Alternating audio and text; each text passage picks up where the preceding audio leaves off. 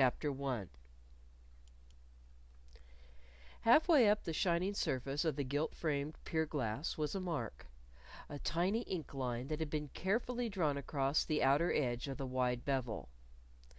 As Gwendolyn stared at the line, the reflection of her small face in the mirror grew suddenly all white, as if some rude hand had reached out and brushed away the pink from cheeks and lips. Arms rigid at her sides, and open palms pressed hard against the flaring skirts of her riding coat, she shrank back from the glass. "Oo!" she breathed aghast. The gray eyes swam. After a moment, however, she blinked resolutely to clear her sight, stepped forward again, and, straightening her slender little figure to its utmost height, measured herself a second time against the mirror. But, as before, the top of her yellow head did not reach above the ink mark not by the smallest part of an inch. So there was no longer any reason to hope.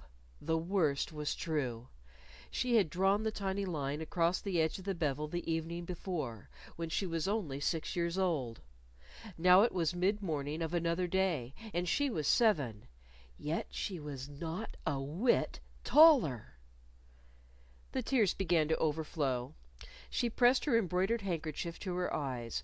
Then, stifling a sob, she crossed the nursery, stumbling once or twice as she made toward the long cushioned seat that stretched the whole width of the front window. There, among the down filled pillows, with her loose hair falling about her wet cheeks and screening them, she lay down. For months she had looked forward with secret longing to this 7th anniversary.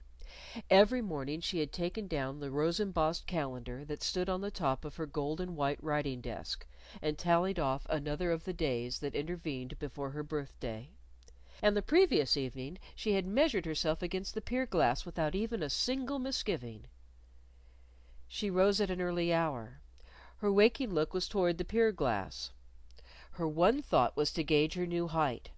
But the morning was the usual busy one. When Jane finished bathing and dressing her, Miss Royle summoned her to breakfast.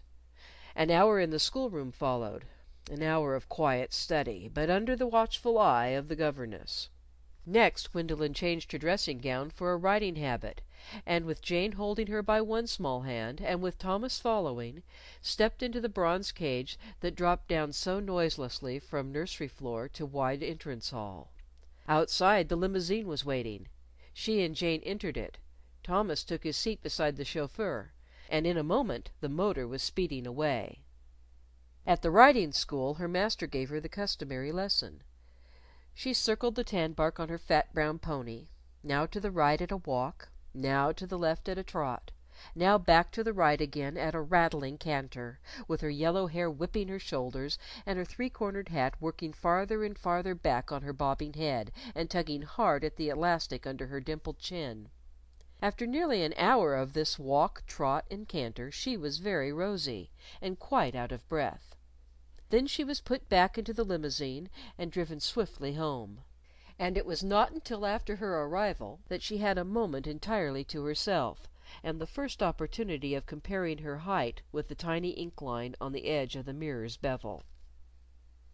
Now as she lay, face down on the window seat, she knew how vain had been all the longing of months. The realization, so sudden and unexpected, was a blow. The slender little figure among the cushions quivered under it.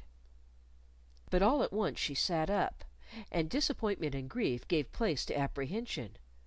"I wonder what's the matter with me," she faltered aloud. "Oh, something awful, I guess." The next moment caution succeeded fear. She sprang to her feet and ran across the room. That telltale mark was still on the mirror, for nurse or governess to see and question. And it was advisable that no one should learn the unhappy truth. Her handkerchief was damp with tears. She gathered the tiny square of linen into a tight ball, and rubbed at the ink line industriously.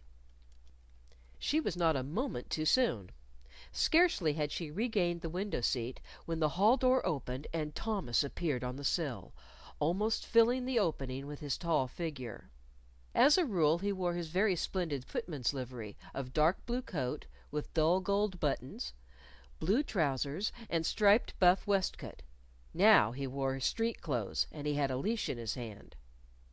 "Is Jane about, Miss Gwendolyn?" he inquired. Then seeing that Gwendolyn was alone, "Would you mind tellin' her when she comes that I'm out takin' the Madam's dogs for a walk?" Gwendolyn had a new thought. "A walk?" she repeated, and stood up. "But tell Jane, if you please," continued he, "that I'll be back in time to go well, she knows where." This was said significantly. He turned. "Thomas!" Gwendolyn hastened across to him. "Wait till I put on my hat. I'm going with you." Her riding hat lay among the dainty pink and white articles on her crystal topped dressing table. She caught it up. "Miss Gwendolyn!" exclaimed Thomas, astonished. "I'm 7," declared Gwendolyn, struggling with the hat elastic. "I'm a whole year older than I was yesterday. And I'm grown up." An exasperating smile lifted Thomas's lip. "Oh, are you?" he observed. The hat settled, she met his look squarely. Did he suspicion anything? "Yes. And you take the dogs out to walk. So," she started to pass him, "I'm going to walk." His hair was black and straight. Now it seemed fairly to bristle with amazement. "I couldn't take you if you was grown up," he asserted firmly, blocking her advance. "Leastways, not without Miss Royle or Jane say yes. It'd be worth my job." Gwendolyn lowered her eyes, stood a moment in indecision, then pulled off the hat, tossed it aside, went back to the window, and sat down. At one end of the seat, swung high on its gilded spring, danced the dome topped cage of her canary. Presently she raised her face to him. He was traveling tirelessly from perch to cage floor, from floor to trapeze again. His wings were half lifted from his little body, the bright yellow of her own hair. It was as if he were ready for flight. His round black eyes were constantly turned toward the world beyond the window. He perked his head inquiringly, and cheeped. Now and then, with a wild beating of his pinions, he sprang sideways to the shining bars of the cage, and hung there panting. She watched him for a time, made a slow survey of the nursery next, and sighed. "Poor thing!" she murmured. She heard the rustle of silk skirts from the direction of the school room. Hastily she shook out the embroidered handkerchief and put it against her eyes. A door opened. "There will be no lessons this afternoon, Gwendolyn." It was Miss Royle's voice. Gwendolyn did not speak. But she lowered the handkerchief a trifle, and noted that the governess was dressed for going out, in a glistening black silk, plentifully ornamented with jet paillettes. Miss Royle rustled her way to the pier glass to have a last look at her bonnet. It was a poke, with a quilted ribbon circling its brim, and some lace arranged fluffily. It did not reach many inches above the spot where Gwendolyn had drawn the ink line, for Miss Royle was small. When she had given the poke a pat here and a touch there, she leaned forward to get a better view of her face. She had a pale, thin face, and thin, faded hair. On either side of a high bony nose were set her pale blue eyes. Shutting them in, and perched on the thinnest part of her nose, were silver circled spectacles. "I'm very glad I can give you a half holiday, dear," she went on. But her tone was somewhat sorrowful. She detached a small leaf of paper from a tiny book in her hand bag, and rubbed it across her forehead. "For my neuralgia is much worse to day." She coughed once or twice behind a lisle gloved hand, snapped the clasp of her hand bag, and started toward the hall door. It was now that for the first time she looked at Gwendolyn, and caught sight of the bowed head, the grief flushed cheeks, the suspended handkerchief. She stopped short. "Gwendolyn!" she exclaimed, annoyed. "I hope you're not going to be cross and troublesome, and make it impossible for me to have a couple of hours to myself this afternoon, especially when I'm suffering."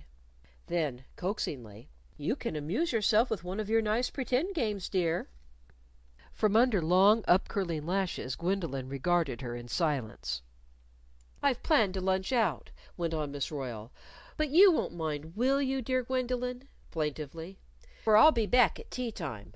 And besides," growing brighter, "you're to have what do you think? The birthday cake cook has made." "I hate cake!" burst out Gwendolyn, and covered her eyes once more. "Gwendolyn!" breathed Miss Royle. Gwendolyn sat very still. "How can you be so naughty! Oh, it's really wicked and ungrateful of you to be fretting and complaining you who have so many blessings. But you don't appreciate them because you've always had them. Well," mournfully solicitous, "I trust they'll never be taken from you, my child. Ah, I know how bitter such a loss is. I haven't always been in my present circumstances compelled to go out among strangers to earn a scant living. Once " Here she was interrupted. The door from the school room swung wide with a bang. Gwendolyn, looking up, saw her nurse. Jane was in sharp contrast to Miss Royle. Taller and stocky, with broad shoulders and big arms. As she halted against the open school room door, her hair was as ruddy as the panel that made a background for it. And she had reddish eyes, and a full round face. In the midst of her face, and all out of proportion to it, was her short turned up nose, which was plentifully sprinkled with freckles. "So you're going out," she began angrily, addressing the governess. Miss Royle retreated a step. "Just for a couple of hours," she explained. Jane's face grew almost as red as her hair. Slamming the school room door behind her, she advanced. "I suppose it's the neuralgia again," she suggested with quiet heat. The color stole into Miss Royle's pale cheeks. She coughed. "It is a little worse than usual this afternoon," she admitted. "I thought so," said Jane. "It's always worse on bargain days." "How dare you!" "You ask me that, do you? You old snake in the grass!" Now Jane grew pallid with anger. Gwendolyn, listening, contemplated her governess thoughtfully. She had often heard her pronounced a snake in the grass. Miss Royle was also pale. "That will do," she declared. "I shall report you to Madam." "Report!" echoed Jane, giving a loud, harsh laugh, and shaking her hair the huge pompadour in front, the pug behind.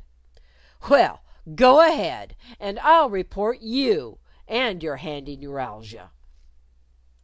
"It's your duty to look after Gwendolyn when there are no lessons," reminded Miss Royle, but weakening noticeably. "On week days?" shrilled Jane. "Oh, don't try to fool me with any of your schemin'. I see. And I just laugh in my sleeve." Gwendolyn fixed inquiring gray eyes upon that sleeve of Jane's dress which was the nearer. It was of black sateen. It fitted the stout arms sleekly.